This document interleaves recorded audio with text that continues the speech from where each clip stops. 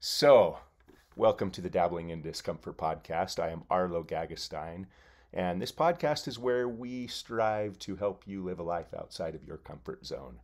And I am super excited today to have a great friend, Sariah Long, as my guest. Sariah and I go way back. We went to massage school together like 12 years ago or something like that. Yep. It's been a long time. Yeah, 12 years.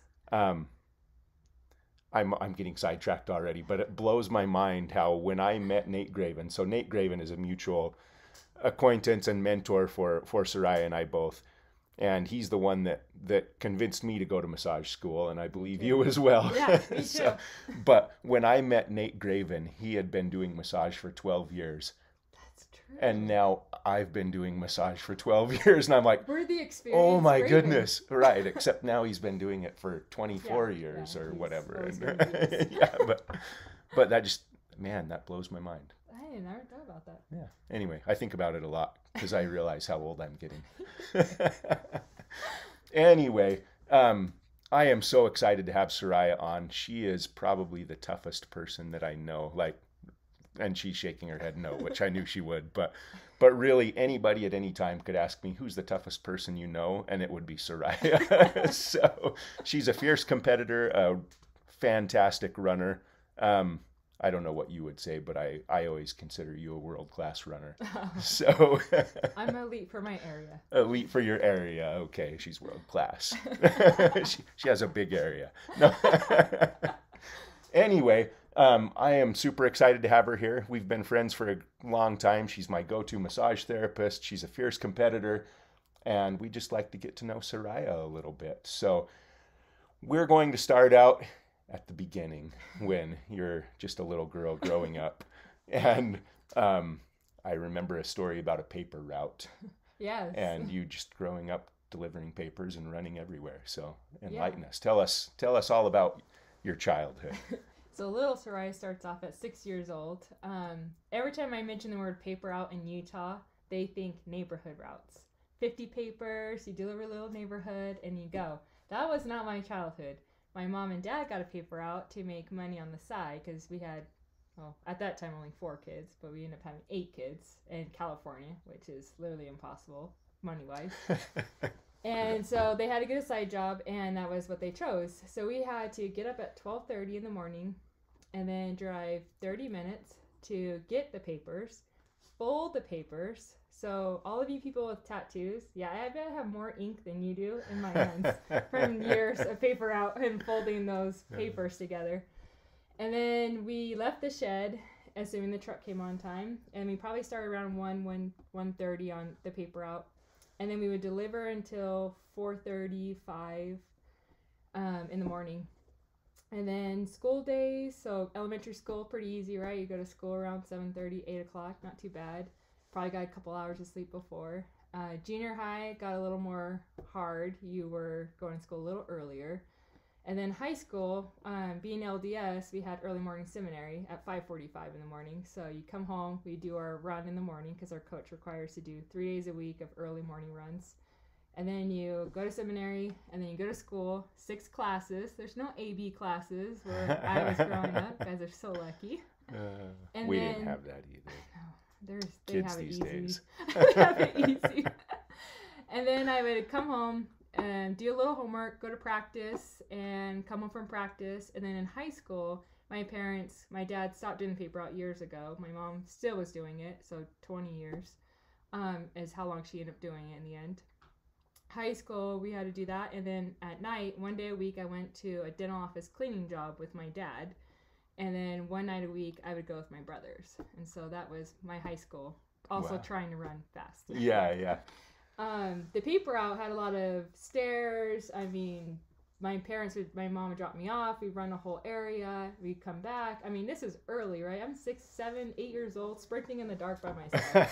It's a little scary. Right. You don't know Is that why you went fast? Yeah. It was like Nice. intervals every day. You didn't know if you're going to run into a drunk person, a gangbanger, or a coyote. Shoot.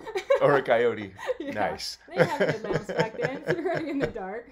The best times was Oh. rollerblading. When my mom let us Oh, rollerblade fantastic. to do it. Yeah, That was yeah. always a good time. We also had accidents on the paper route. Like, My sister had her head slammed in the sliding door, like the door closed while we took a turn. Oh, shoot. I fell out of the car. My mom turned. There was one time I was holding on and I wasn't on the bumper all the way, and so she took off, and I was literally like running behind it, like trying to jump on real quick. Oh my goodness. Sometimes you do that on purpose. But on purpose. Nice. My dad backed up on my leg one time. Really? I flipped off the back of the car, got ran over by my dad.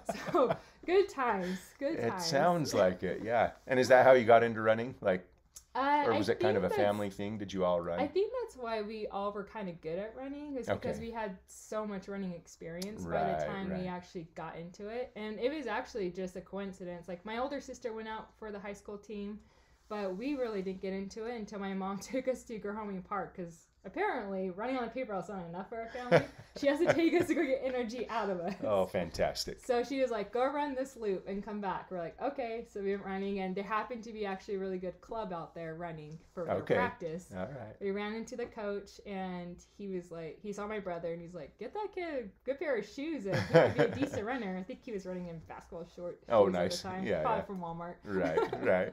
So yeah, so that's how we kind of got Okay. into more club running, and they had multiple teams in the top 3 in the nation, so they Oh, actually wow. ended up being a Okay. really good comp team. Right. Yeah, Nice. that was my childhood. So when people were sleeping, I was awake. You were running. I was awake. Nice. Awesome. What brought you to Utah? So I got a scholarship at Weber State, full ride, which is always great. Yeah, I for was sure. trying to decide between Utah State and Weber State.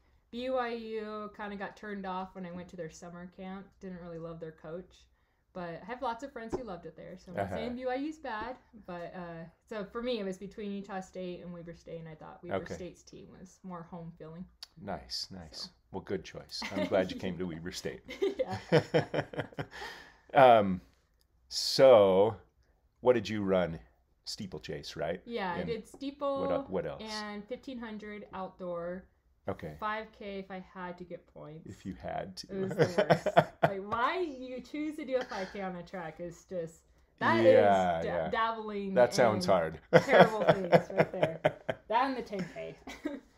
So I did steeple. They did that on the track too. Yeah. Oh my outdoor goodness. had 10K, indoor had 5K. Okay. And outdoor had 5K too. But I did the steeple and the 15, so I was still a little more speedy, so I can get out the mile. Right. And then indoor, I did the mile of the DMR, and the 3K. Okay. The mile. So you have run a really fast mile. I remember training with you. So there was a time in my life when I thought that I wanted to run fast. I forgot about that. So I'm like, Sariah, I need you to help me run a 5-minute mile. And the fastest I had ever run was probably in high school, a 6-minute mile. This is probably 15 years out of high school. Yeah. I weigh significantly more. Muscle There's wise. no way I'm going to run a 6-minute mile. And so Sariah was gracious enough to come to the track with me, and we were working at 5-minute mile pace. And I am dying. Like, literally, this is the closest I've ever been to throwing up. I don't throw up when I work out, and we'll talk more about that later. But the closest I have ever been is running with Sariah, and I can't keep up. Like, I'm struggling. We're running just one lap at a time, right, at 5-minute pace, and I can't keep up. And Sariah's like, maybe we should do 5:15s. And so the whole time I'm dying to keep up. She's all, you're slowing down, faster, you're slowing down. She's like perfectly calm, even stride, not even breathing heavy. And it just blows my mind and impresses me that someone is so fast. But I believe, isn't your fastest like a 4:06 or something? No, I wish. No? That'd be a good guy's That's time. what I tell everybody. That's a guy's time. So I ran 4:58 in high school. 4:58, okay. And then in college, I ran like a 4:48 converted. That's So really fast. you get converted time if you're higher in altitude. So I Oh, ran that okay. at Pocatello. Okay. So converted wise, it was a 4:48, but that was just in conference. So it wasn't like the open mile. I literally was running 3 races that weekend. Right, so right. Not bad. Well, 4:58 sounds really fast to me. And that event actually, so I ran like a sub 5 at that conference, in my mile, but I beat an NAU girl, which was pretty amazing. So we took it out. We let somebody take it out. I let them go. And then it was going too slow. So I took it after almost a 400, or right getting close to a 400. So I was like, okay, I'll take it because nobody's going to take it. So I took the lead. And then the NAU girl, followed me. We actually were running side by side. And then lap after lap. And after a while, I was like, wow, she's really not going to help me, is she? She's just going to let me lead this whole thing. And I was like, there's no way I'm going to let this girl beat me. I'm like, I'm not going to lead this whole thing and let NAU, foreigner, beat me. By the way, Weaver State and NAU have the worst rivalry. Do they really? I didn't know that. Yeah, they just brag every time they win, so we hate them. Nice. And so we're coming, and like in my mind, I'm like, okay, what am I gonna do? So I start edging her out to the outside of lane 1 because I'm like, if you're gonna have to run, you're gonna run further. Yeah. So I edge her slowly, but not too much because then she could go around and just move in. Okay. So I push her out to the outside lane 1. I'm mean like that, and I do it. And then I was like, I bet she's gonna go with 400 to go. She's not gonna wait till last lap. She's gonna wait to 400 because indoor we have 200-meter laps. Oh, okay, right. And so at 400, I start going, like before I even get to that mark. I'm like, I'm going to go. So I start moving up with like 10, 20 meters before the 400. And then I just put on another gear. And then she's like, it catches her off guard, but she's fine. I mean, she's way faster than I am, so it's not a big deal for her. So we're going around together still. And then I'm like, okay, I'm going to throw in another gear on this last lap because I know she's just going to go for it. And her speed's better than mine. So if I don't respond quick, like I'm done. And so we come around the corner, and I'm doing it on that straightaway before the turn again. I start speeding up, and then she starts speeding up. So now we're like side by side, stride for stride, going around the last lap.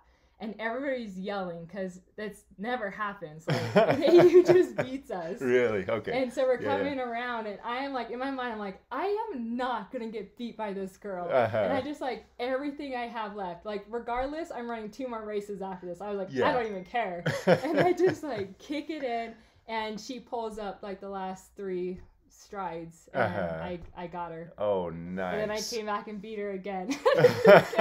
Same type of race. Oh, that's fantastic. Only I let her lead that time. But, nice. Yeah, very good. It was a good race. So your mindset when you're running is something I've always been really impressed with. Like, Sariah does not like to lose, and you see that with a lot of super competitive athletes, obviously. But Sariah is probably more that way than anybody else I know. Where when she decides she's going to win, whatever it takes. Like I feel like you wouldn't even hesitate to cause long-term bodily harm to win a race. Which I have done. Which you have done. Of course you have. And it impresses me, and I just love to watch and hear about her races. And so one of my favorite Sariah stories, I tell a lot of Sariah stories, I hope you don't mind, was a Bryce Canyon half marathon. Oh, yeah. Where you were sick, you had food poisoning or something, right? Yeah, I'm not sure what happened with that one. And maybe I'll let you tell it since I botched the last story I told. But So I ran a half marathon in Bryce Canyon. So we drove down there, and then we ended up just camping, which is my preferred method of staying over the night if I could. Camping like a mile from the start at, I think it's called Rose Campground or something like that. I don't even know. Anyways, so we camped. So I wake up, jog down to the start, and I'm like, that's good enough. And so we get on the line. I'm feeling great, ready to go. I'm excited. It's a little cold at the start. I mean, 7,200 feet. And we get going, and we hit our first mile, and it's right where I want it, controlled. I let a girl just go because I was like, I know what I can do and can't do. I'll let her go, and hopefully she comes back. And then we get to the second mile, and it's starting to go downhill. And I was like, okay, like we're still good. I'm slowly gaining on her a little bit, which is what I want to do. And then we hit our third mile, and the third mile is just like crazy steep downhill. I hit like a 5:05 on it. Oh, I mean, man. which is crazy for a half marathon. Usually Right, running like yeah, 5:45. for sure. That's how steep it is. That's not even trying. Wow. So she's hitting like a 4:58. You know, like she's that much more ahead of me. And so I'm like, that's gonna hit her hard. Like there's no way you're gonna recover from that and be able to keep going. So I was like, okay, we're good. Just like stay even. So I get to my 4th mile. and all of a sudden my stomach is not happy. And I think it was just that downhill, probably whatever we ate camping, didn't agree well with me. Oh. And so I get to the 5th mile, and I'm like, I don't know if I can hold it. Like, I'm going to have to go to the bathroom. So I see there's an aid station coming up, and I actually saw her stop, which is so rare in a race. Like, nobody stops to aid station. So I was like, well, I'm going to go real quick. Nobody competitive. Nobody competitive. We always stop at the aid stations. That's true. That's how runners don't. So I go real quick and then come out, and I'm like, okay, I have to gain on her again. So I start picking it back up, and I was able to catch back up to her again. And as soon as I catch her, like, my stomach hits me again. And I'm like, come on. So I stopped drinking things. I stopped eating things. So you can only imagine the cramping that's starting to happen. Right. So I go again, and I come out, and I'm, like, having to catch up to her again, which I do. But now I'm, like, cramping. Like, it's starting in my calves. No. It's going up to my quads. I mean, I am cramping. And I'm like, no, I refuse. I caught her twice now. Like, I cannot let her beat me. So now she's, like, smarter. She's like, I'll just run with her for a while. Probably in her mind, I'll kick her. Yeah. And so we're running stride for stride, like, feeling like I'm allowing her to let me catch my breath. I'm like, that's smart of you. I'm not really, but... And so then we get to the last couple miles, and I'm like, no, I will not get beat by you. I refuse. Like, I saw it twice. I caught you twice. Like, no, I will not get beat now. And so I end up pulling off the win, but she beat me the next year. Oh, no. She learned. Oh, shoot. But afterwards, she did come up to me, and she's like, I cannot believe you saw it twice. And it still caught back up to me. That is so awesome. So, it was cool. And I feel like there's probably a lot of stories like that. Like once Sariah is determined to win, that's what she's going to do. And it's awesome. I think one mindset I have that's slightly different is I never go into a race feeling defeated. And I think a lot of people think, oh, well, that person's fast or that person's fast, so I'll probably get this place. Like, I all know people are fast, and I don't care. Like, I still want to win. Because in my mind, everybody has a bad day. So if you're not ready for their bad day, you're never going to beat them. Yeah. So I always try to go into a race with the mindset that, like, anything is possible. Yeah, that's awesome. I have a similar mindset when I'm playing. So I played volleyball for a really long time. I don't anymore, but inevitably I would always end up matched up against teams that are clearly better than me and should definitely win. And I always played my best volleyball against them. And right. Took it more serious. Well, I don't know. Practice time. I don't know how serious I took it. With it. Right. Or grappling. But really, like you said, everybody can have a bad day, and that's something that I always had in my mind. I'm like, realistically, I can beat this person every 1 out of 10 games, and this is going to be that one. It could be this time. I'm going to go for it. So they might beat me every other time, but I'm going to try and win now. Exactly. And I think that mindset just helps a lot in competition, because you never know. Everybody can have a bad day, or I might have a fantastic one, and if they both happen, then things are good. So. And I think so a lot of people win because of other people having that mindset. Right. That could probably be beat. So. Yeah, for sure. Awesome.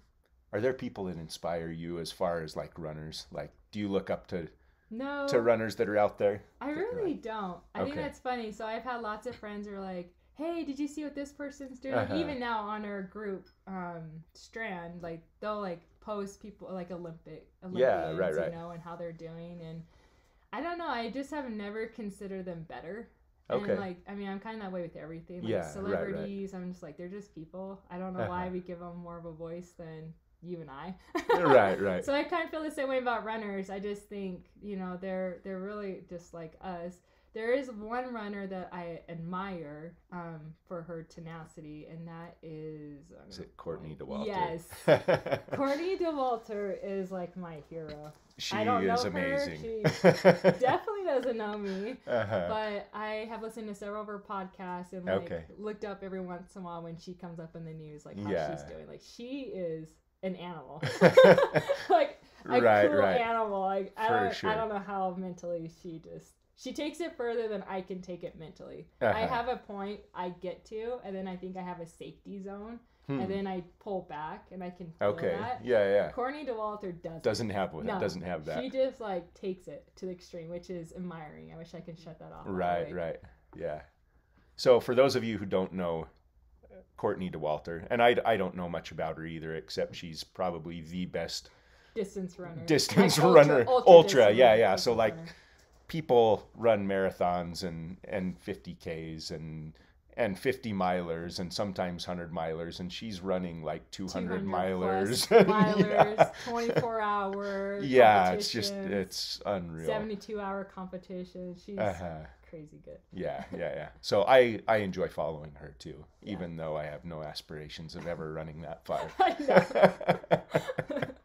But it's fun to watch people that are good at what they do and that are just above and beyond everybody else. I know. There's definitely levels to competition and levels to everything that people do, and she's just like way up there. Yeah. so it's fun for me to watch that. And beyond that, I probably couldn't even tell you another runner, but I know Courtney DeWalter. Me too, don't worry.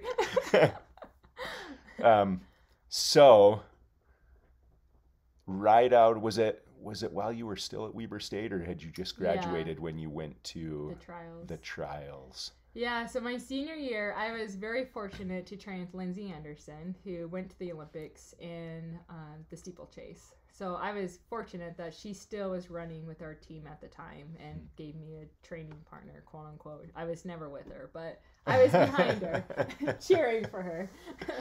So I qualified for the trials in the steeplechase, but I was so burnt out from that event that I actually didn't want to go. Really? It took a lot of convincing to get me there. Yeah. I had a really just poor year of racing. I was All-American, so I guess it wasn't the worst. I think I ended up like 7th in the nation. Okay, that's a terrible year. Yeah. But like my times weren't great. I was trying to break 10, and I just kept hitting 10:07, 10:08, 10:07, 10:08. Like. And that's for a 2-mile race, almost right? 2 miles. Almost 2 miles. 3K. Yeah. Wow. And so I was frustrated. I was like, why can I not just break 10? Like my workouts show I can break 10, but I just could not break 10. And so finally, Coach Hislop, who was actually the men's coach, probably because Nate talked to him, that Nate's my husband, he told him I wasn't going to go because I just hated that event so much by that point. And so he convinced me to go, and he's like, you will regret it if you don't. And I was like, oh, I hate regret more than anything. Which I do. I literally will like do things just because I don't want to regret it. So. Right. So I went to Olympic trials, and I always try to clarify Olympic trials. People like to think it's Olympics. It's not. I'm not that cool, but I did go to the trials, and I think I took 11th. 11th. And I did break 10. And is that 12 people? 12 people in the finals. So I made to the finals, and then I took 11th. So while she's saying she's not that cool, she didn't go to the Olympics. She was top 12 in the nation in the race. Yeah. So that's true. A sponsored athlete. Yeah, right. And I remember getting on the line with all these sponsored professional athletes. There's a few of us college runners in there, and I was like, they're just regular people. Like I remember just looking at the Olympics like, this is amazing. I can't wait. I can't believe you can go there. It must be such a cool feeling. And then I got on the line. I was like, oh, it's just another race. Like it wasn't as impressive as I thought it was going to be. The most impressive part was having that little cool badge that got you into everywhere. That was cool. That's cool. Yeah. Oh, and I love that attitude. They're just people. They really were just people. I mean, they're fast people. Right. Incredible athletes. But I remember just thinking like, this wasn't what I expected. So I like that I finally got to that point in my career where I can just consider them my competitors and not somebody that I can never compete with. Right. So. That's awesome. Very good. So after college and after the Olympic trials, you decided to run further races. Like I've always kind of wondered about that, how you transition from a 3K steeplechase race to marathons and stuff. Yeah, and let's say I never liked the 5K. I always thought cross country was too long. It was a 6K. But once your friends start running marathons and they're like, you're training with them, you kind of just do it. I mean, who is your friend that was on last week? Oh, Jeff. Yeah, Jeff. Yes. When Yeah. Jeff yeah, was talking about how he just like tags along with things that are Right, crazy, right. like that was me. I'm like, Okay. okay, you guys are Okay. running a marathon, I'll run a marathon. Why not? That's I'm funny. doing the workouts. Yeah, yeah, absolutely. And it So- went fairly well for you, Um, transitioning to marathons. No, I remember tried to I train, remember your first one. Yeah, I tried to train myself, which probably not the best idea. If you're gonna train yourself, at least just get really good advice. Like one thing that's great about our group is we're not afraid to tell you what to do. Okay. I mean, we're competitive within our races, but we also like to see people succeed. So we'll never be like secretive about what we do. Yeah. I've gone out and told friends what I was doing. I'm like, at the end of the day, you still have to do it and beat me, you know? So, Right, for sure. So I tried training myself, and I think I trained too much and too long, and then I was overly confident when I went in. Because, I mean, you go from running a fast mile or a fast 2 mile, and then you're like, oh, I only have to slow down 6:30. Like, I can run 6:30 all day. Yeah, I do that on my regular runs. Okay. So I did that, and Nate told me, he like was adamant. He's like, do not take goo at halfway. Take it before. He's like, you will feel like you don't need it, but you should take it no matter what. And so this is Nate, her husband, who is also a He did runner. a marathon at that point too. Okay. Yeah. And so I was like, okay, yeah, sounds great. I took it at halfway. Oh no. I'm one of those people that I have to fall to really learn something. Right. Like, It's really a good way hit to. rock It's a good bottom. way to learn. Yeah, scrape up my elbows. So I took it at halfway because I was feeling great. It felt like I needed it, and hit the wall 18, which is a typical spot to hit a wall in a marathon, and just suffer fested until I was still leading by this point, which is incredible. So I get to 3 miles to go, and I'm like, I'm still in the lead. Like, how is this even possible? I am going slow at this point, like barely. I am like walking through aid stations. It's like I am guzzling water. I am really suffering. My body is not wanting to run at this point. I get to the last 800, and this is where I met Anna Judd for the first time. Oh, okay. She was a lot older than I was, but she casually runs by me, not sprinting. Oh no. She just casually runs by, and I cannot run. Oh, I am like, shoot. Nate's like, she's coming. In the last 800 she's coming. meters. Yeah, and I'm like, I can't run. Like, my body will not go. Oh no. So I got beat in that race. I still ran a sub 3, which is pretty good for my first one, but it was. And she still didn't beat you by very much at all, right? No, not much. Yeah. But she doesn't let me live that down. I imagine. As she shouldn't. Right. Oh, for sure. Expect nothing less. It was painful first experience. Wow. But I mean, to finish second Yeah. in your first marathon. Yeah, in Ogden, which is and a only because you crashed. Yeah, not bad. Not bad. Not bad. Yeah, training myself, that's not too bad. Right.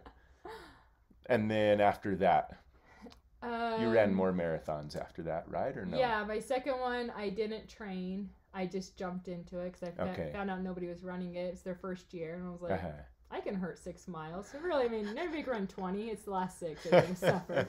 I'm like, I can suffer for 6 miles for $1,100. Oh, wow. That's exactly what it was. Oh, nice. I did suffer, but I did win it. And I ran 3 hours flat on that one. Okay. Not training. Not training. So that was pretty That's good. I had a amazing. good conversation with the person for most of it. And then he left me. And then he came back because he fell. And I caught back up to him. And we kind of finished together. So he finished right under 3. So that was really cool for him. Yeah. And then after that, it was just a learning process. Like figuring out my stomach, figuring out fueling, and then gooing. And yeah, by the end, it got a lot better. Nice. So how many have you run? 6. 6. Okay. Yeah. All right. Yeah, so my last one was Ogden again. Oh, because, you know, you can't get defeated in a race. So my first Ogden, I crashed and burned. Yeah. But I did okay. My second Ogden, I had a horrible year of running, which I think was due to low iron. Oh, I learned a lesson to check my iron at the start of every season after that. So I dropped out of that one to save myself for my last race, and then being pregnant on my last race. Oh. So still took second, but I was really weaving at the end. And then my third Ogden, I was like, I will not be defeated by this race. Like, literally. So I asked Riley Cook what he was doing, because he was a really good marathoner at the time, or still is, but at the time he really was like figuring out his issues that he was having with marathoning. So I took his training. I took a little bit of what Ed Eyestone, how he trained us back in 2013 at the time. So now we're 2017. And then I took like my weaknesses. Like my weakness was I was slowed down at the end. So I did a lot of progressive workouts.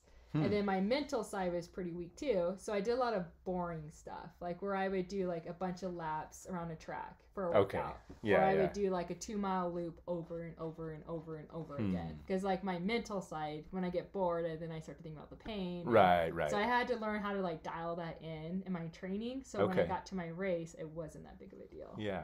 And then I talked to a friend, and he helped me like pace the whole race. So I had splits. I knew I was going to hit on certain times. So I never ran it even. There was either a hill that you slow down for, or a downhill you speed up for. Right. And that really makes just sense. nailed it. So nice. Yeah. So I ended up getting the course record on that one, and I ran 2:42, which had I run that at sea level qualified meet would qualify me for the Olympic trials for the marathon. Yeah. But I've never really had a desire to do the marathon trials, mostly because it doesn't seem hard to get. And so it's not enough of a challenge for me to put everything I have into it. That makes sense. So not a big enough goal. I think if they were to make it harder and faster, then maybe I would want to pursue that. But I don't know. I feel like if I can mostly train and qualify, it doesn't feel prestige to me anymore. Right, for sure. That makes sense. So yeah. Wow, a 2:42 you said? Yeah. So I still have it. That's crazy. People come close, but still nice, hold it off. The course record. That's awesome. So speaking of pregnant, how many kids do you have? 4. 4 kids. Yep. Boys. 11 down to 2, all boys. Yeah. A lot of testosterone. And they're starting to run, right? No, they don't love running. Oh, okay. Weren't you coaching them? I did coach, yeah. Okay. So I always make my kids pick a sport. I don't care what it is, as long as you're doing something. They didn't want to pick a sport that year, so I made them do cross country. Oh, okay. And they did not love it. They loved it. They actually did. They didn't it's not what they want to do, but they had fun going and being with friends. And of course, as a coach, I took that way too seriously. And I had paces, and I'd go off my wheel out their courses for practice to make sure they're exact, splits, and I would do splits with them. But we also had a lot of fun. We played a lot of games and tag and relays, and we always had a treat at the end, and I think we had a lot of fun. The parents seemed to really appreciate it because it was more of a serious program, but their kids still were having a lot of fun. I think that's huge. There are so many kids that end up being really good, but they burn out because they aren't having fun anymore. Yeah, I've seen a lot of that actually. Yeah. So I always think about Andre Agassi, the tennis player from a long time ago. Yeah. Where he wrote his autobiography, and I read his autobiography, and I had no idea, but he said, I hated tennis. He literally was the best in the world for quite some time. And he said, I hate tennis. I don't even like it. His dad pushed him from the time he was a little kid, and he grew to resent it, and he was phenomenal at it, but he wasn't having fun anymore. And I think that's so important for kids especially. Yeah. Once it becomes a career, maybe that's something different, but yeah, I think as parents, we need to make sure we're not trying to pursue what we wish we could have done through our children. And let our kids decide what they want to do. It's not to say it's bad to push them, if you sign up for a comp team, they should be expected to do comp level. We're not just going to let them not do it. But at the same time, I think we need to pull ourselves out of the situation. Just because we were a runner or we were a basketball player doesn't mean our kids should be a runner and our kids should be a basketball player. Right. Let's let them find their passions. Yeah. Passion is a powerful thing. It is. It makes you better and faster. Yeah, for sure. Better. Yep. And doing hard things. Yeah, definitely doing hard things. We definitely do want to push our kids. Yeah. And ourselves. And I think you understand that. As well as anyone, for sure. I think this is kind of the overlying theme of the podcast is that hard things make you better. And that's really when you grow, when you're struggling. And so I don't know what your thoughts on that are. I think I know what your thoughts are, but do you want to talk about that at all? Yeah. Listening to the last podcast, I was getting ideas of do I do hard things? How often do I do hard things? And I think one thing for me, everybody has their reason to do hard things, right? And you guys talked about how like you just want to see how if you can push yourselves and how far you can get and try new things. And I always thought, like, why do I do hard things? Like, what motivates me? Because a lot of that stuff is self-motivation. I'm not going out there and getting accolades for the stuff that I do most of the time. And so I was thinking, like, why do I do hard things? Yeah. And I find I don't do them often because I do tend to get so serious about it. Okay. Right. But I think it's just that, like, pushing yourself. Like, what can you do? What can your body do? Like, what crazy achievement can you get? Can you encourage or even inspire someone to do something harder? And I think for me, a lot of it is inspiration. Like, I want to inspire somebody else to do something hard. Like, I want them to see that and think, oh, she can do that. Like, maybe I can do that, you know? Like, that's my inspiration to do hard things, is I want to show people it's possible. Nice. And so when I think of, like, what was something hard that I did, I was talking to my husband about that. I'm like, because I've done crazy things, lots of crazy things. But I'm like, what is something that stands out as, like, the craziest? And I think that vertical challenge, like, keeps coming back as my absolute craziest thing I've done. So tell everybody a little bit about that. So 2 years ago, I had a friend come to me, and she is like, hey, there's this cool vertical challenge. It's $30, really cheap. It's online. You just do it virtually. And I was like, okay, that sounds great. I'll go climb Malins once a week together, and, you know, like, it'll get me on the trails more. I'm like, that sounds fun. Like, sign me up. I'll be on your team. And she's like, okay, cool. So me and her were on a team, and then our other friend, Missy, and Anna were on another team. And so we were 2 days out, and Nate and I were hunting, and we're hunting on the first day of the challenge. And so he's like, I'll just hunt you around the mountain, and you can get some vertical in too. And I was like, okay, that sounds good. So we hunt that day. Then we get like 2,000, which is almost laughable now because of what I've done in the end. But I was like, all right, 2,000, that's a great start. It sounds good, right? Yeah, right. We got like 5 miles in, 6 miles in. So the goal is to accumulate as a team the most. So you have a team climbing in a month, you have a team accumulation, and then you have an individual accumulation. Okay. So you can double dip on prizes. Oh yeah. So they end up having prizes. And when I looked at their prizes, I was like, these are good prizes, which usually means good competition. Yeah. So I was like, what did I just get myself into after I signed up and started? So you have to go online and input what you did, either through Strava. I would always do my Garmin app just because I felt like it was more accurate than Strava was. And so I go on there to put my stuff in, and everybody's like 7,000 to 8,000. Oh no! I'm already like, I think I was 79th place the first day.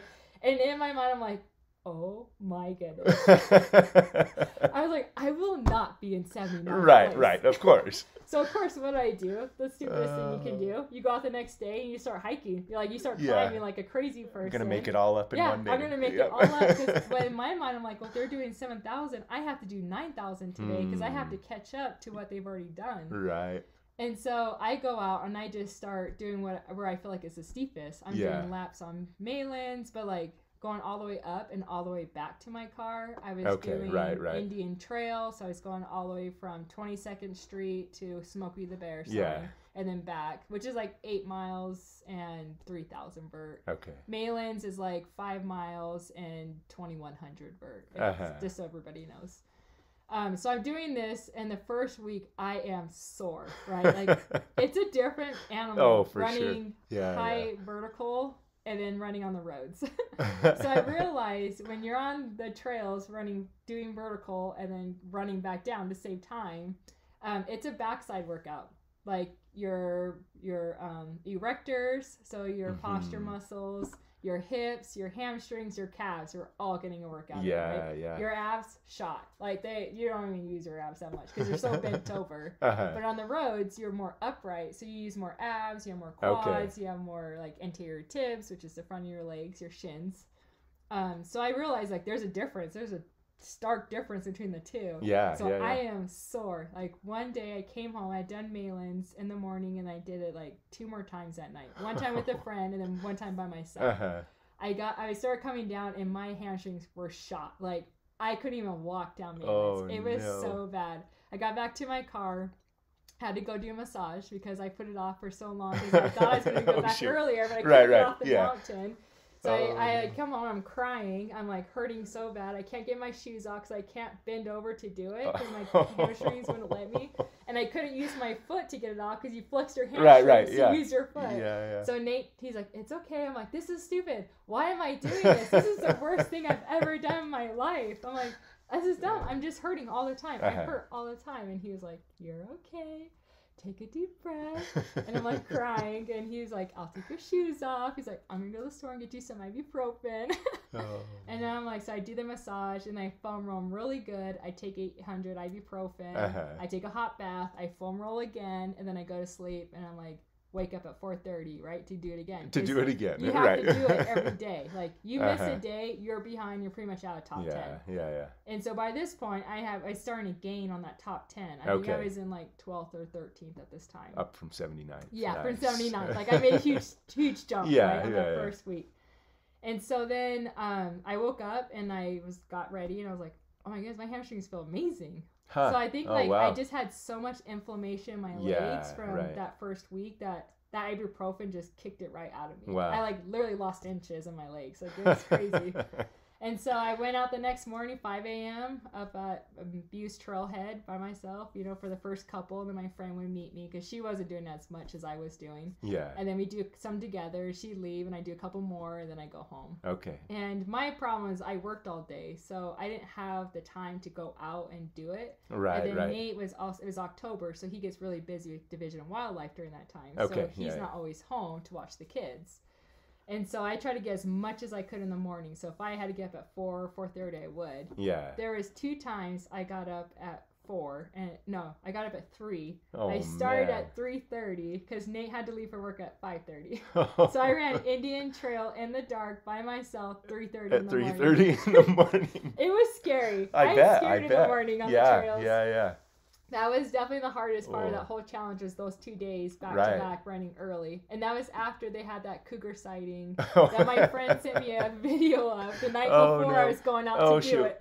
So I was a little scared. Yeah. But so that vertical challenge, I ended up 9th overall. My last day was Halloween, and I probably should have spent just all day hiking like everybody else that didn't have kids did. But I decided my kids were worth it more. So I tried to do as much as I could the day before. So the day before I did 33 miles total. I did 3 hikes. 33 miles? Yeah. Nice. I did like Thurston Peak. I did Maylands in the morning. And I came back and did Maylands again in the evening. Wow. Like I did a lot. Or not Maylands. I did above Weber State.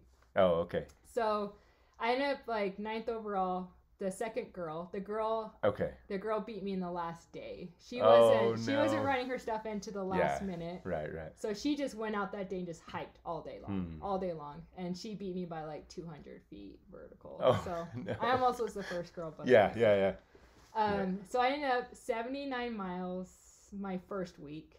So in 7 days. My second week I was 95 miles. My third week I was 134 miles. My fourth week I was 143 miles. And then my last 3 days I was 75 miles. That is crazy. So, and those are a lot of climbing miles. Yeah, those so aren't just regular flat miles. Half of those miles are steep up. Man. Yeah, right. So in the end, I ran like 288,000 vertical feet, and like so 8 times up. What's the mountain? The tallest one. Everest, yeah. So it's like 8 times Everest in 1 month. So it was cool. Not as cool as the guy who won. He was an animal. But what did he get?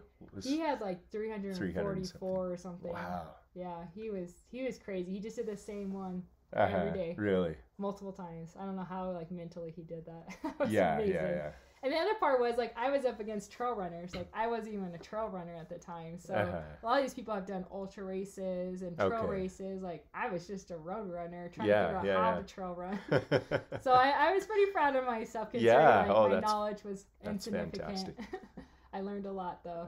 But that was by far the hardest thing I've ever done. I mean, mentally, like going out each day when you're exhausted, dead, nobody's meeting you at the start. Like, that was hard. It was a lot Oh, of for sure, lonely miles. I had to overcome my fear of being alone in the dark on a trail. With mountain lions. With mountain lions in the morning and weird people at night. And weird people. I saw a lot of weird people going up Malin's at night, just so you guys all know. Probably not the best time. Yeah. I ran into like a person breaking into houses one morning. Really? Like, called the cops and everything. Oh, like, my just goodness. it was a crazy month. Like, I was so mentally burnt out. Yeah, right. I bet. Nice. What aspirations do you have now? Anything? Any think, goals you're pursuing? Yeah, so that's the hard part because I know what I do and how hard it is on my body. Right. Like that vertical challenge took a lot out of me. I mean, 3 days later, I swelled like crazy. I mean, my body went crazy. And then a week later, I was like heating up at night, just like trying to recover from it. So I know I pushed too far and I tend to not listen to myself and ignore myself. So now these days I'm trying to do better and like actually listen, but push when I need to. Yeah. So last year I did 3 trail races. I did a 50K, which is 31 miles, and I did 2 marathons. Okay. And that went really well. I got a course record on one of them, Logan. I was a minute off my first race, which I jumped into the last minute. So I was pretty happy with that one. Yeah. And then my 3rd race, I was the first girl, and I was like 3rd overall. Okay. So that was pretty fun too. And that was El Vaquero Local, which a lot of people do. Okay. Yeah. That is awesome. This year, I think I want to try a 50-miler. Oh, like okay. Backcountry, tough terrain. Yeah. Rugged. Probably run into animals out there. Frank Churchill Wilderness, 50-miler. Frank Churchill Wilderness. Yes, Okay. That's out in Idaho, and it's pretty much the roughest you can in this area. So that sounds like amazing. True backcountry. And so you hunt as well. Yes. You've just gotten into that the last few years, it's right? kind of becoming my new hobby. Yeah. So your husband's been hunting forever. Forever. Okay. I started off doing it just to, bond and build a relationship together. That's awesome. And now you're filling the freezer. Now I'm trying to fill the freezer. So he tricked me into going by myself last year. And I had to drive through a stream, take a hard right-hand turn, like literally on a slant that I was unsure if my truck was going to stay on it. Yeah. And I literally was like leaning like a ladder. My body would lean to the left. The truck was still You're not that all big. Over. I know. But I got through it. I got up. I hiked up to the top of that hill, and I found 3 or 4 bucks, and I just was terrible at stalking. Got huffed at by a bunch of does. Oh, man. They're like, I see you. You're not fooling anyone.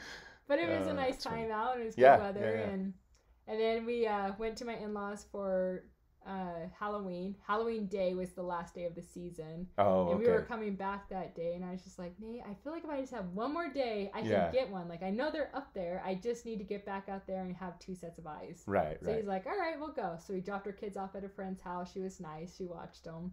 And then we headed back out to the hunting spot. And we ended up running to another friend up there. He was just hiking. Oh, wow. Had all his stuff, probably in case some hunter needed some help. Yeah. And we ended up getting one last hour, last nice. day. Crunch time, my style.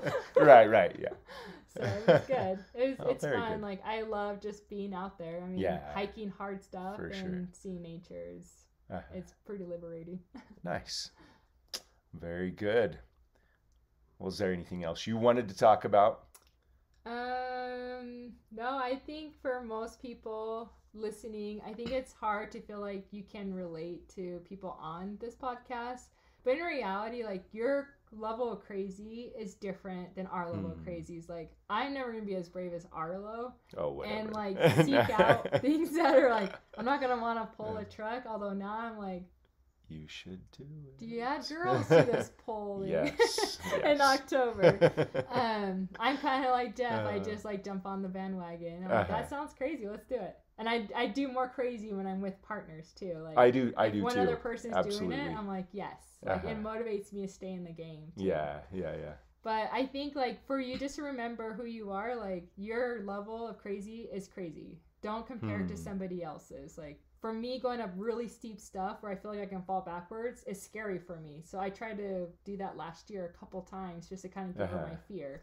So keep your crazy crazy. Don't compare it to other people. Your crazy is just as crazy, and that if that like motivates you to do harder things, and let that motivate you to do harder things. Don't let other people's accomplishment deter you from doing your own accomplishments. I love it. I'm not even going to say anything more after that because that's fantastic to end on right there. So Sariah, thank you so much. Yeah, thanks for having me. Yeah, it's been a pleasure, and I always enjoy seeing your smiling face. So thank you so much for coming on the podcast, and to all of our listeners, however many that might be, 3, 4, maybe 5, whatever. We appreciate you as well, and we will come back with another guest soon. Perfect. That's it. That's it. Have a happy day.